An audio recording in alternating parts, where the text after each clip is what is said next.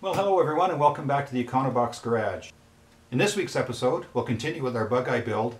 The main task is to get the floor pan for the passenger side all trimmed up and ready to weld in.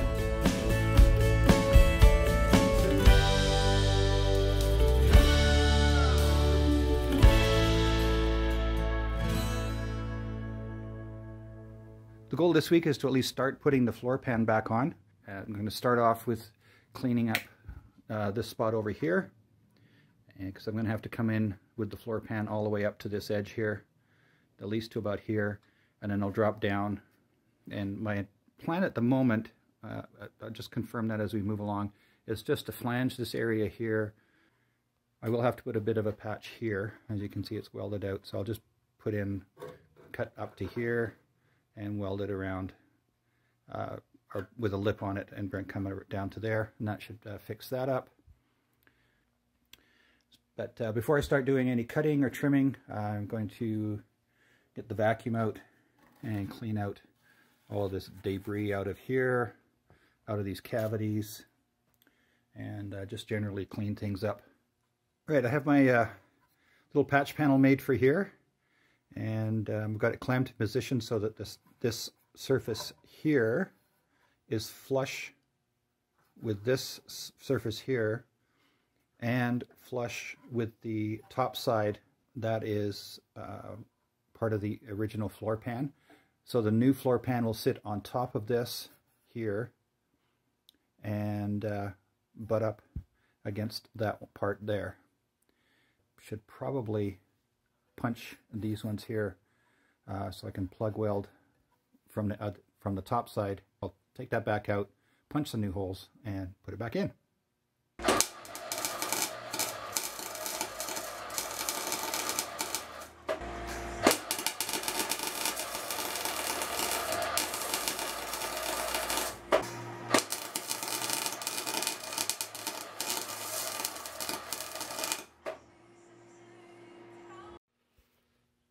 So there's that patch panel welded in.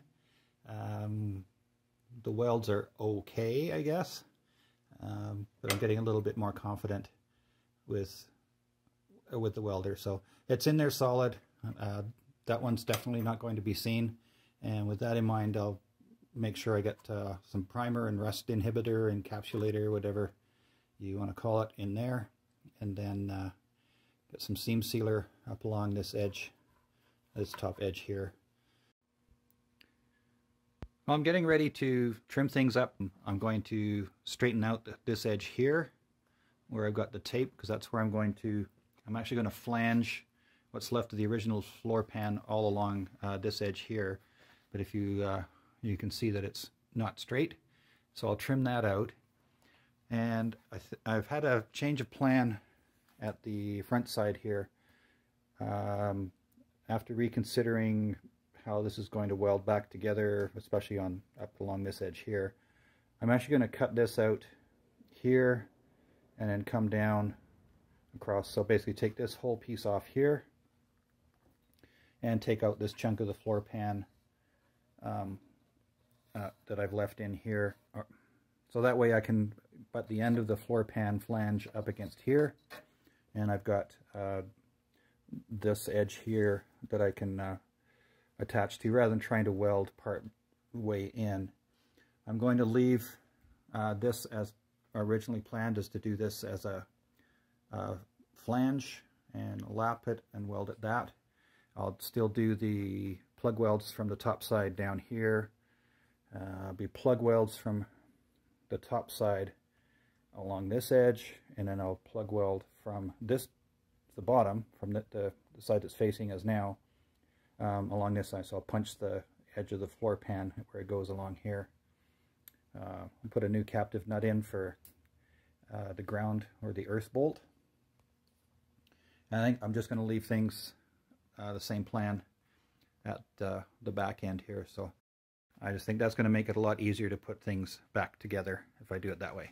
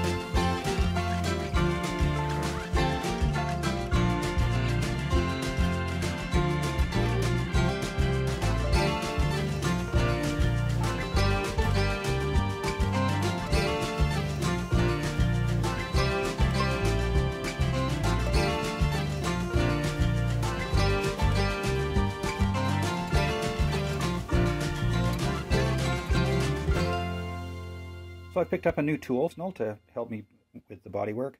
It's a combination flange and hole punch tool. It does exactly what its name says it does.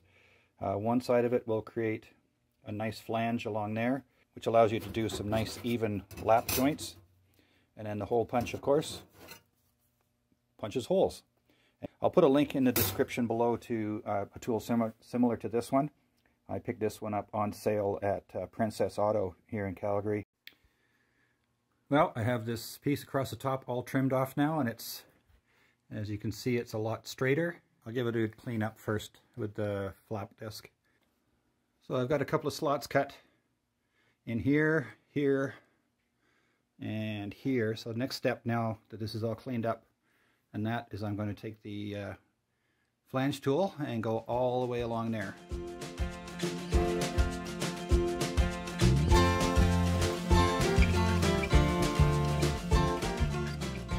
Now we have a nice flange all the way along the edge here. I'll just adjust the floor pan to notch down under here and just butt weld this part here.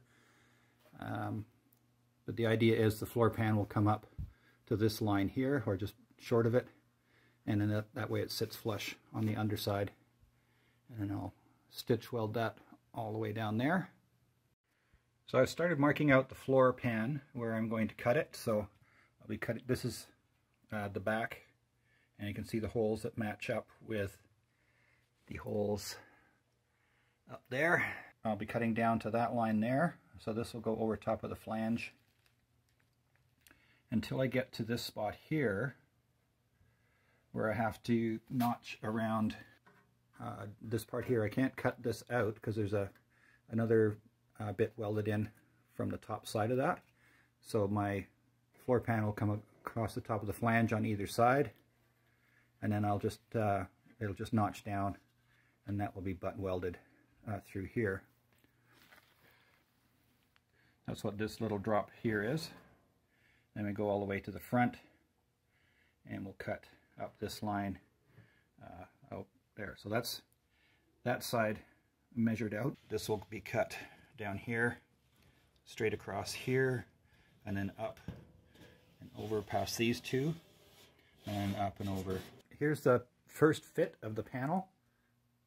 Yeah, the fit over there is good. So I've got a nice butt fit here. Once this gets pushed into place, I just that'll just stitch welded along there, butt welded there, and then we'll stitch it along here. Butt weld there and weld up in there, and then this will end up getting plug welds through there. This little bit here will get cut out, but I'll do that later. And then the spring plate mounts in here. So I've now marked out where I have to cut the pan to line up with cut here, and that'll end up being a butt weld. So what I'll do is I'll make sure I am well inside that line, so I don't cut off, do my best not to cut off too much. You can see I've also marked down, that's the width of the main floor reinforcing thing. What I'm going to do is I'm actually going to drill holes in the floor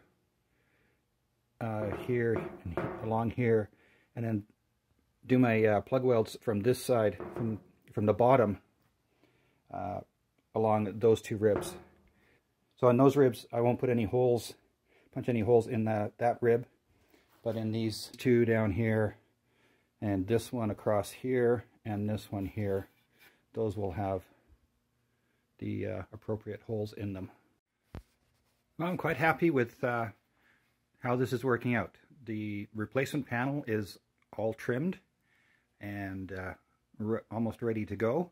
I just have a couple of spots, a spot up in here that needs a bit of fettling, and there's a spot just down here as well. But other than that, I'm really happy with this joint along here. Basically from here to here, there's it's not wide enough to put in one of these butt weld clamps, and these were a tight squeeze, so I'm actually very happy with that. So I'll just use some magnets to sit across here to make sure they stay lined up. So I've got you know, edges to clean up and that. So next step. So anyway, next steps, I'm going to pull this off, do the bit of trimming that I need to do. It's just a tiny bit, just with the flap disc.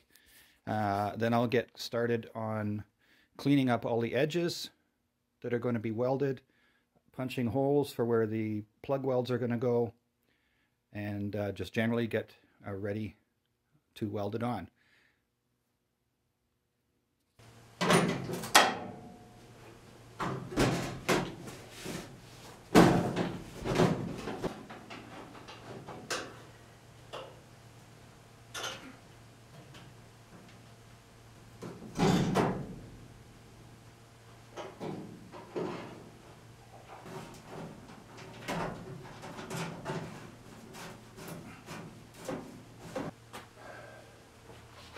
Well, I'm quite happy with how this has turned out.